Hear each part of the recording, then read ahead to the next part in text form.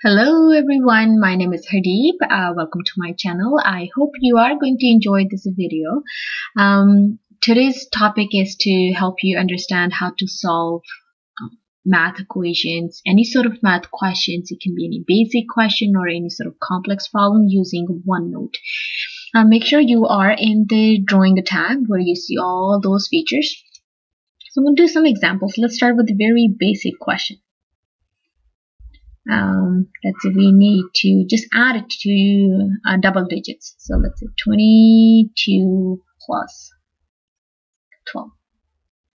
And when you are going to use the math equation tool, make sure you select your equation expression, whatever you are trying to solve. So click on that math feature right here. It interpreted correctly, so we don't really need to fix this one. And then click on select an action. Click on evaluate. Answer is 34. And the good thing about OneNote is you can look into the steps. Click on show steps, solution steps right here. How do you get 12? Add 22 and 12 to get 34. Kind of explains it, but this question is very basic, so explanation is very basic as well. Let's move on to some sort of algebra questions. So I'm going to let's do one-step linear equations. X plus 4 equal 7. Again, I'm going to click on the lasso tool, select my question, and then click on math equation. One thing you can also do, you can ink to text. See, it converted automatically to text here. I prefer my own handwriting, so just click on the math equation, and it again interpreted correctly. So again, just make sure whenever you're writing it, you're using any sort of device to handwrite your stuff. Just make sure you write a little bit neat, or you can just type it up. In case you do make a mistake, you can click on fix it, and it will help you to fix your equation. So select an action, and now we have different options. We can graph it, we can solve for x. So let's first do solve for x. Here's your answer, x equal 3. And when I click on show steps, and it will provide me step-by-step explanation here.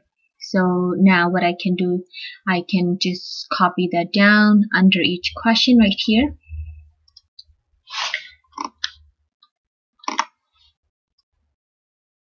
So here is my explanation for that. Just stretch it up. Subtract 4 from both sides. X equals 7 minus 4. And then next step. Now there's another feature called immersive reader. This tool, immersive reader, is kind of helpful for students with the special needs. And you can just play that, and it will read it for them. And it also has some sort of picture explanation too. So if I click on subtract, see, it has a picture there. It kind of helps students to see what really subtract means. Sides, what really sides means. Equations, it's just the word there, steps. So it's kind of neat. But again, if you feel like this is something you want to use it, this is what immersive reader does. Last one is called a generated practice quiz. Generated practice quiz, it will create more questions to help you study for your quiz or test, but it will only create a question based on the question you just solved it. Okay, so let's try this one too. So generate a practice quiz. You can select a number of questions you want. I'll just do 2 here. Generate quiz. See, now I'm going to look at it here, and it's coming up here. See, solve for x, and these questions are based on the question I just did.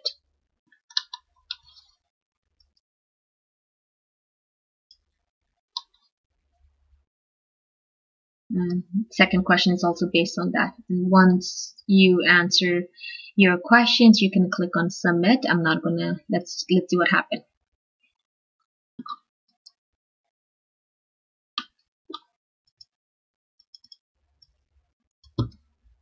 Thank you. Your response was submitted. Let's look at the result. See, I don't answer which one is the right answer. It will mark it down for you right beside it. And that's what you can do. It will automatically grade your quiz for you, so this is kind of neat. As I said before, it will only generate a question based on the question you previously did. Just the most recent question. Alright, let's do question number 3 now. Alright, let's type it up. Oops.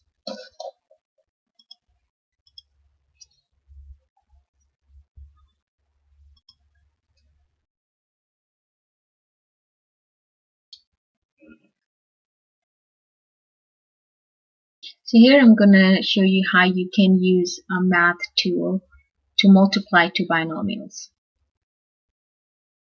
So normally, how do you multiply binomials? You use the distributive property, your FOIL method, whatever you have been using it. So now, again, always you have to use the lasso tool. I'm just going to use my pen now. Selected, whole equation is selected. I will go back to my math, and again it interpreted correctly. I don't need to fix anything. Clicked on select an action. Again, you have more options. You can integrate, differentiate, you can plot it, you can evaluate. So I'll click on here and show steps, solution steps. Here's our answer with a detailed explanation. Apply the distributive property by multiplying each terms of x plus 2 by each term of x plus 3. And then you combine the terms. 3x plus 2x is equal to 5x. And if you want to save your explanation, hold it. When you hold it, make sure you can hold it anywhere. Hold it, drag it, bring it to your writing surface. So here's our number 3 with explanation. Let's do number 4. Now we will try to solve a linear equation here. Alright, so let's do y equal 3x plus 4. I'm going to use my lasso tool to select my equation here. I'm going to go back to math. It's correct equation. I don't need to fix it. Plot, solve for x, solve for y. I'm going to click on plot in 2D. And here's my graph. Key graph features here. If you want to enable more options here, show all on a graph, your points here. If you mouse over it, it will tell you what it is your x and what is your y here. So it kind of tells you what's the domain, what's the range here. And so many options here: vertical asymptote, parity, horizontal asymptote, and all the options comes here. And then you can just click on insert on a page. It will show up right here. And then you can select on the graph, reduce the size of the image if you want. Alright, so here's our graph. You can go back.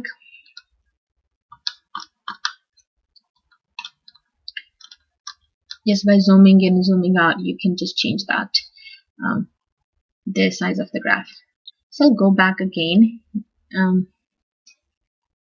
Actually, let's do another example. Let's say you are trying to solve x plus 4 to the power 3. Okay. Basically, that's x plus 4 multiplied 3 times by itself. Okay, and now I'm going to use OneNote. Go to your math option. Again, I don't need to fix anything. Evaluate, show steps, solution steps. Here you go. Use binomial theorem. A plus b to the power 3. This is the binomial theorem to expand x plus 4 to the power 3. So this is your a, x is your a, 4 is your b, and you put these values into your binomial theorem, and here's your answer. Number 6. Let's try to do some sort of quadratic. 2x squared plus 4x plus 6. 0. Let's try to solve that question. This is our last question. Wow, everything is coming so correct today. So select an option, solve for x here. It has a no solution. It has a graph, plot in 2D. Okay, solve both sides. We are able to do the graph here.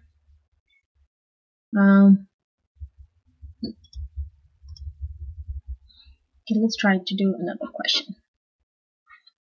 We can do x plus 3 to the power 2 equal. Let's try to solve this question. We have to solve what x is. I'm gonna use the lasso tool to select my equation, go to the math, select an action, solve for x. So here are my two solutions. Show steps using factoring, using quadratic formula, whichever method you prefer. Let's use the quadratic formula option, and here is your explanation. This is exactly what I was looking for. See, it kind of solves all sort of complex problems too. You use the binomial theorem, and then you simplify first, and then you use your quadratic formula. All the explanation is here, a detailed explanation. You can also do questions like integration, differentiation. So let's say I'm trying to solve x squared. I'm trying to solve this one. Into math. Here we go. Select an action. Differentiate with respect to. This is the answer. Evaluate. That's integration. And then show steps, solution steps. Here you go. Here your explanation. That's how you integrate. And then you can, again, I mentioned earlier, generate a practice quiz. So if you want to generate a practice quiz now, it will be based on this question. Nothing, whatever we did previously.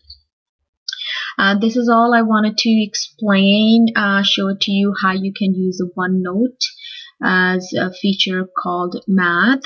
It will help you to solve any sort of problem from basic question 1 plus 1 to any sort of higher math, whichever you can think about it.